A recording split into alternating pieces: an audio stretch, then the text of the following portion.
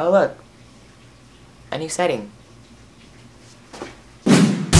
Hey guys, it's me Josh, and I'm in a hotel room. If you didn't get that, then you don't pay attention to detail, or you probably aren't watching this video at all and not really caring at all, so you know what, you were doing life right. But yes, I'm in a hotel because it's like part of my vacation because my cousin's getting married. Marriage. We're here, so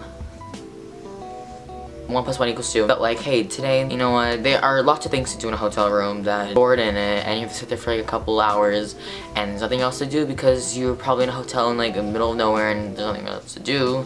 So you need to do some things to occupy yourself. You gotta do some things to occupy yourself in here while you are going to sit in your room with Wi-Fi and have your computer, but you need to do other things too because you want to be a stable human being in life. So yeah, here are some things you can do in your hotel room.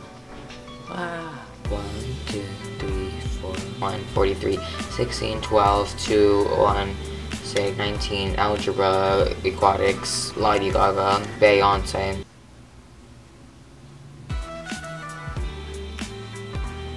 Maybe I'll see it.